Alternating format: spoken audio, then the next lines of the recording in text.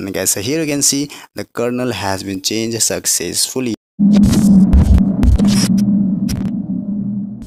Hello everyone, this is Expo and welcome back with another brand new video. Guys, I had made a video in which I overclock my device to play games. If you have not watched that video, you can watch through I button which is showing in the right upper corner. But it's not at all that I'm not getting good performance. The problem is I'm facing high battery draining while playing games and the heating issue, which is really disappoints me. So I decided to underclock my CPU clock speed, and I'm going to flash another kernel which I was using before this kernel. The kernel name is simple kernel, and I think this kernel is more stable and provides decent performance while playing games. But before flashing the kernel, let me show you which kernel I'm using right now and how much is the max CPU clock speed. So let's go to the settings, then about phone, then software information, and guys, here you can see that I'm using a REST kernel right now, and today I'm going to change this kernel to underclock my CPU clock speed. Now let's open the depth check app, and guys, here you can see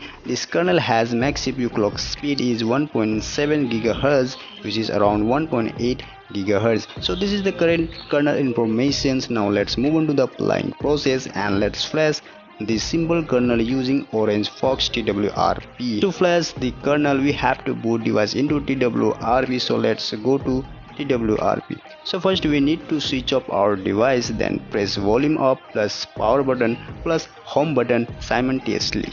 Every device has different way to boot into TWRP. This process is only for Samsung devices.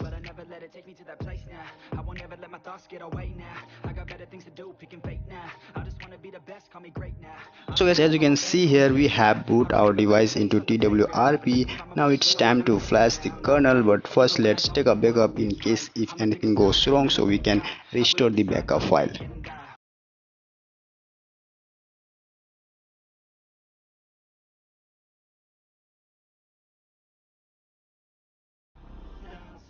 As we have successfully backed up the file, so now let's flash the kernel. So first we have to locate the file of kernel. So let's locate the file. So here it is. Now select the kernel, then swipe to flash. As our kernel flash has been successfully, now we have to reboot our device to make changes. So let's reboot the device, and I'll show you after reboot the device.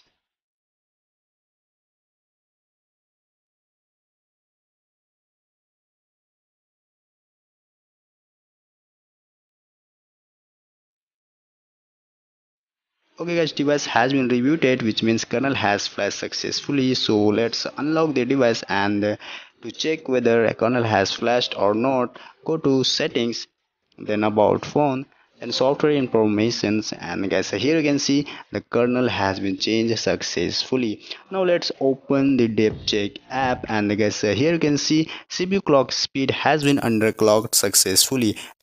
This kernel has max CPU speed is around 1.6 GHz. So guys, this is the method to underclock or overclock your CPU speed using TWRP or Orange Fox. And guys, you don't need any root permission to flash any custom ROMs and the custom kernel, but you must have full information about this, or else your device will die forever if you do something wrong. Guys, I hope you like this content, and if you want more videos related to this content, then comment down. I will try to bring more content related to custom ROMs, custom kernels, and many more. So as that's all for today. See you next video. Till then, take care and signing out.